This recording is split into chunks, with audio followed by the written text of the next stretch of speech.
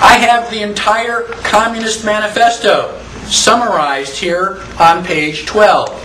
Now, in the middle 1800s, somebody asked Karl Marx, what would you need if you were going to start a communist government from scratch? Just clear the playing field, blank slate, you're going to build it from the ground up. What are you going to need? What are the things that you would want to have in order to make this a perfect communist government? The Communist Manifesto is the answer. It's not very long, basically just a term paper. Read it. Why? Because I want you to be a communist? No. I want you to know how they are attacking you. You have to understand the enemy. The 10 planks of the Communist Manifesto. Plank number 1, abolition of private property. No property, no rights. If I stand up on a soapbox and I say, I'm going to start a government where I'm going to take all of your rights away, how many people are going to volunteer? Nobody with half a brain.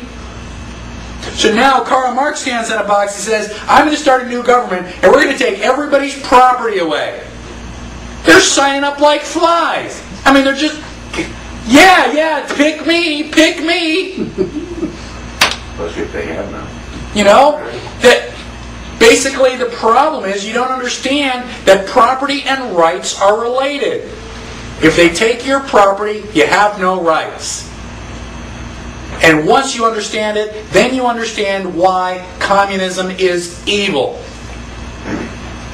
It's not just a personal opinion. It's evil. We're taking your rights away. Now, the other 9 planks to the Communist Manifesto are basically just methods for doing the first thing. How are we going to take your rights, property away? Well, number 2 is a heavy progressive income tax. A progressive income tax means the more money you make, the higher the percentage. Do we have a progressive income tax in the United States? Yes. Can you say IRS? They don't put the percentages, they change it and they convert it. If you make between $5,000 and $10,000, this is how much you pay. You make between $10,000 and $15,000, this is how much you pay. And they give you the number. Well, get your calculator and figure it out. The more money you make, the higher the percentage.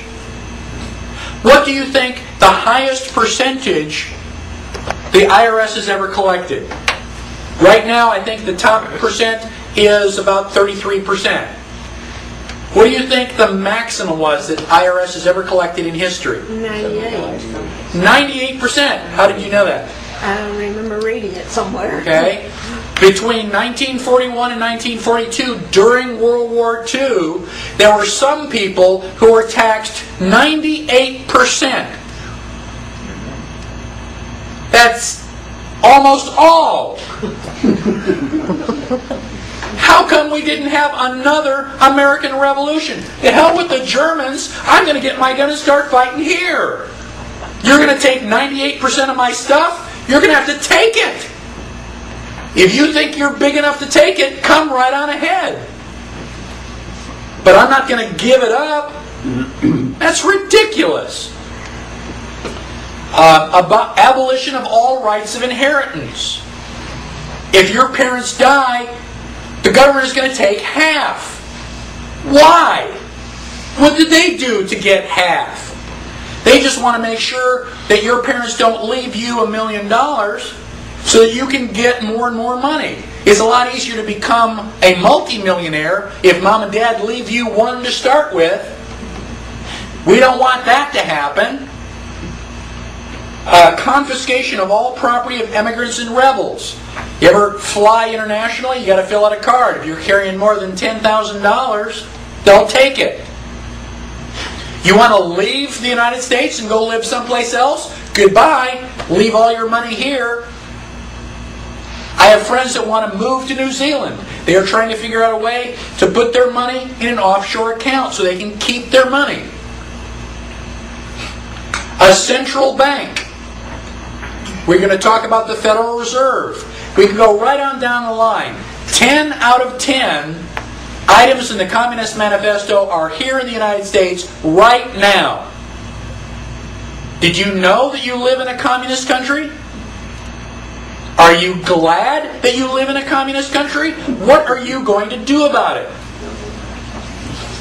We've got to draw the line somewhere.